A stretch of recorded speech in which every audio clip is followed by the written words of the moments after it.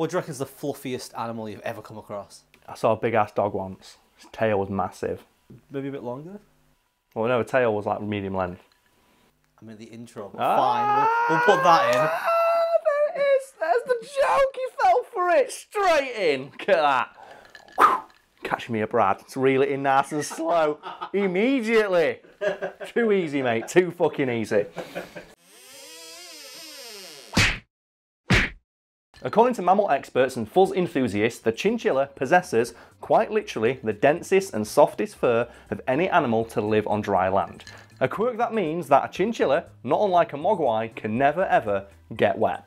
So I've actually never held a chinchilla. You're missing out, but continue. How soft are we talking?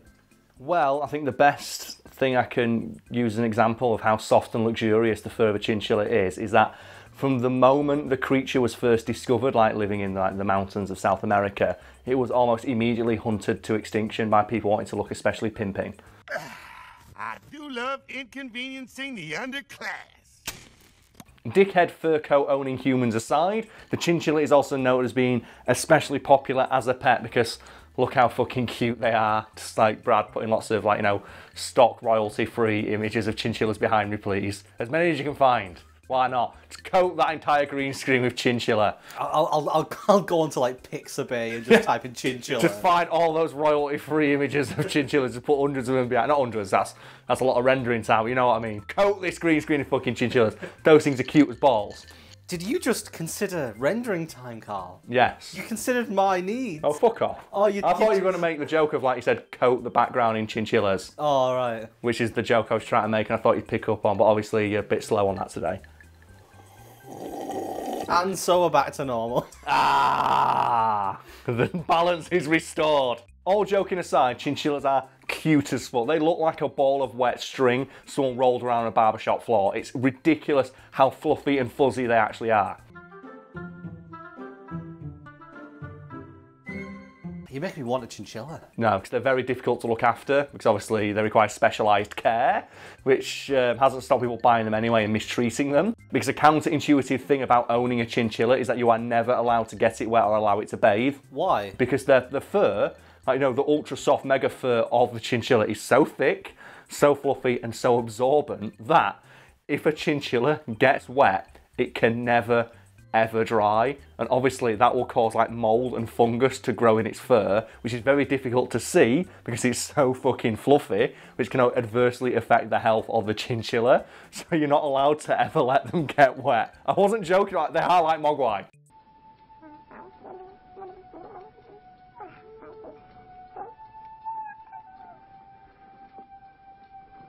What if it rains in its native habitat though? Well, they hide under stuff. Presumably, whenever it rains in the area chinchillas are endemic to, like, you might as well just write off 10% of the chinchilla population. So obviously they can get wet, but it's advised to never let that happen because obviously it's so difficult for them to dry themselves out. You have to do it, and obviously they're small creatures, they're prey animals, they don't like being handled all that much, which is not a good idea. And what you have to do instead with chinchillas, and this is like my favourite fact about them, is instead of allowing them to bathe in water, you have to buy like fine powder, like pumice stone, that sort of thing, and let them roll around in that. And they have like what's called a sand bath. And another counterintuitive thing about chinchillas, you think, oh, rolling around in sand must make them dirty, and like nothing could be further from the truth because the sand like basically exfoliates their skin as well as cleans their fur, making it more luxurious and soft. So they rarely have like dead skin cells or anything like that in them, which means that chinchillas are almost entirely hypoallergenic, which means a person who's ordinarily allergic to cats and dogs and things like that can, without issue, shove their face into a pile of chinchillas and not sneeze. They are so fluffy that you cannot be allergic. Like, what's the dog where that's true? Is it like Labradoodles or something? Like Labradoodles are hypoallergenic? Until I learned what that meant, I thought it meant they had like bleach or something in them. And like when they rolled around on the floor, they'd clean your floor. I'd only ever seen that shit, you know, like cleaning stuff for your clothes. I thought it meant that the dogs just smelt like fucking Daz or some shit like that. Because I was young when I first heard that term. I'm like, why would you buy a dog that just smells like Daz? What's that about? So imagine you be one of those guys who puts like the cat on the end of the mop and cleans the floor with it. Oh, do you ever seen all that shit people do? Like the baby crawlers you can get, where it's got like the mop material on the bottom, so as your baby's learning to crawl, it cleans your floor. So you made the comparison that chinchillas are like mogwai. Yes. But if you recall, there's more than one rule to a mogwai. Yes, never get it wet, never feed it after midnight, which is a bullshit rule that makes no sense. We're skipping straight over that one. It's always after midnight somewhere. What about if the mogwai's on a plane? Does the rules, like, pertain to time zones? We don't fucking know, that's bullshit. But the third rule, to remember, is never allow them to be in direct sunlight. And do you know what so happens to be a care guideline for chinchillas? Never let them get in direct sunlight because they don't like it. You have to admit, it's a little bit of a coincidence that mogwai, the two main rules are don't get them wet, don't put them in the sun. And then obviously mogwai, super fluffy and adorable. And the chinchilla, also super adorable and fluffy and you want to hug it all the time, also cannot be like left out in direct sunlight and also cannot get wet. Obviously chinchillas don't explode into skeletons or multiply with water, but come on. I think I'm pretty on point with this comparison here, don't you, Brad?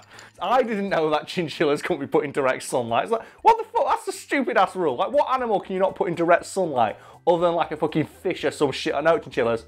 None of that. Too fluffy. So they can't regulate body heat very well. So if you put them in direct sunlight, they just burn. Do you reckon people watching this who are like 12 hours behind, it's like 2 a.m, and now looking over at their chinchilla thinking, I'm going to take that football away from you? I don't trust it. I don't trust that chinchilla. I know it's not a real hard and fast rule, but I don't trust it all that much. But think about this for a moment. Like, this creature is literally too fluffy for its own good because it can neither regulate its own body temperature properly or get wet, and was hunted to near extinction the moment it was discovered because it's so fucking fluffy. Holy shit. And as well, I'm thinking, how do you hunt a chinchilla? And I'm just imagining a guy walking around, picking them up and putting them in a sack. I don't think chinchillas seem all that hard to hunt. A chinchilla sack. You put your hand in, it's like having your hand massaged. No, I'm just imagining like they grow on bushes or some shit. Like, that's how easy it is. Like just all over the floor. Like those cotton wool bushes you see in places. Yeah. Doesn't that mean though that you'd have like a really hard time getting your chinchilla coat dry? Yeah. Yeah. Well, so if it ever rained when you're wearing your chinchilla coat, you have to take it home and spend fucking hours trying to dry it out. We have to get it like properly professionally cleaned. Yeah, they are a pain in the arse to look after notoriously.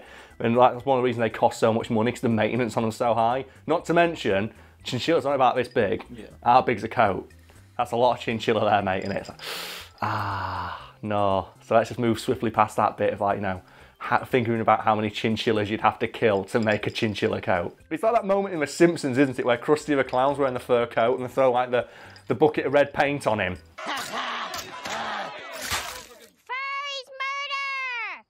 And then he goes, oh, get me my replacement. He's like the panda fucking suit. And he's like, he goes, where are the babies? And he puts the shoes on, and the shoes are the babies. Now the babies. It's like, holy fuck, that's so mean. And then there's the entire Mr. Burns episode. It's like got like a suit made out of vampire bat, and he wants to make just a suit out of dogs for some reason. But a greyhound for tuxedo would be best. A tuxedo made out of greyhound? What the fuck? That would be the most uncomfortable shit ever. So imagine a greyhound fur tuxedo. That would be awful. Oh, fucking God, why would you wear that shit? It's like a lot like in Rush Hour 2, right at the very end of that film where they go into like the suit shop with all the money, and they put like Chris Tucker in like head to toe in crocodile. It's like crocodile inside. Crocodile doesn't sound like the comfiest thing to wear. It's like, why not just silk all up in that bitch? Like, no, crocodile, man. I want to dress in like the skin of a dead animal. I should point out though that it's not all bad for the chinchilla, because although yes, it can't get wet or be in direct sunlight for all that too long without like, risking its own life, a side effect of being so damn fuzzy is that chinchillas are largely immune to getting fleas and parasites because, and I am not making this up, the fur of the chinchilla is so dense that parasites and fleas suffocate in it. And I'm now wondering to myself, how much do I have to pay to genetically engineer a dog that fucking fuzzy? It might be worth telling people why it's probably not a good idea for them to all go out and buy chinchillas right now. Yeah, because it seems to be a trend on YouTube, isn't it? Like people are like, oh, look at this weird exotic pet that I own that I don't actually know how to look after. I think I've seen like, oh yeah, I own like a panther and it lives in my one-bedroom flat. It's like, that's not good for the animal. Give it to a fucking zoo who knows how to look after it. So as much as you may think that you can look after a chinchilla and how cute they are based on all the photos of chinchillas we put up, They do require highly specialised care, and they are a significant time and money sink. So maybe don't go out and buy a chinchilla unless you know exactly what you're fucking doing. Because there's nothing sadder to me than stories you hear about like people buying pets because they're cute and then getting rid of them after the fact. It's the most heartbreaking. So don't fucking do that. And yeah, I personally, there's so many pets that I want, but I know like in my heart of hearts, like as much as I would like try to look after it, I can't. So I've come to the conclusion that I can probably get a fish, and that's about it. I can look after a fish. I can ensure a fish is well looked after. I can clean a fish tank. I've got the time and money to do that. If we take away the cost and the risk of actually owning a particular pet, yes, what animal would you want? I don't know, like a badger or something.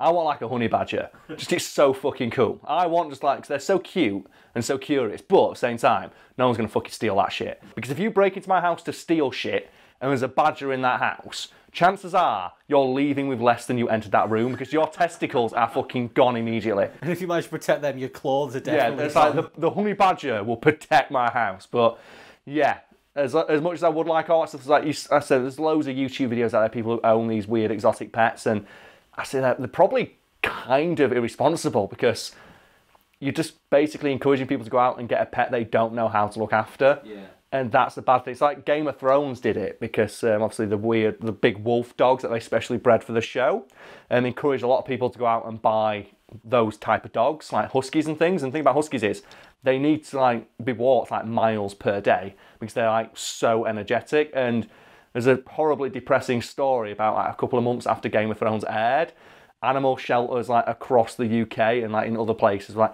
yeah, we're just full of huskies now. Because loads of people went out and bought them because they thought they looked cute, realised I have to walk this thing for like basically half a marathon every day, fuck that, and just gave it away. And a friend of mine actually ended up adopting one because he felt so fucking bad for the like, you know, we went to like an animal pound, found one. And the thing is, huskies aren't fucking cheap. That's £1,000 investment for a dog. And people were just giving it the fuck away because they couldn't handle it. And it's just a really sad story I hate. And whenever I see those kind of videos, I'm like, someone out there is watching this, they're going to buy one of these animals, not know how to look after it, and it's going to die. And that's your fucking fault. It's awful. I think, was it teacup pigs are one of the most famous examples? Yeah, because the teacup pigs, they're not real. Fun fact, there's no such thing. They were piglets that people were selling and saying they'll never get beyond this size. And so many people bought them thinking, oh, it's cute. It got to be like 50 ston, and they're like, what do I do with this thing? And then just like gave it away. But there's loads of celebrities who still have their pigs. Yeah, Paris Hilton still got hers. Because also she's got the means to look after it, which is fine. If a celebrity wants to buy an expensive pet, I trust a multi-millionaire to have, at the very least, the money to invest to make sure that animal's looked after. Like Mike Tyson, his tigers and that shit. But if like, when you see these stories like ordinary people, like, oh yeah, this man domesticated a fox. All I think is like some dickhead out there is going to go out and just steal a fox. And it's going to be horribly looked after, and it's this guy's fucking fault who made this YouTube video. Don't do that. So I don't want to be that guy. Do not buy a chinchilla unless you've got the time, money, and you do the research to ensure that you can look after it. I do not want no chinchilla deaths on my conscience from some dickhead who's going to like put it in his sink like while he's trying to get a wash. No, fuck that. I don't want that on my conscience. No. Stop it. Bad. Buy a fish instead. Get a fucking hamster. They're easy to look after. Unless it's those hamsters that eat each other, don't buy them. Hamsters do that sometimes. Really? Yeah. Some hamsters just like eat each other, they attack. Very vicious. Yeah, do research on your pets, folks. It's important.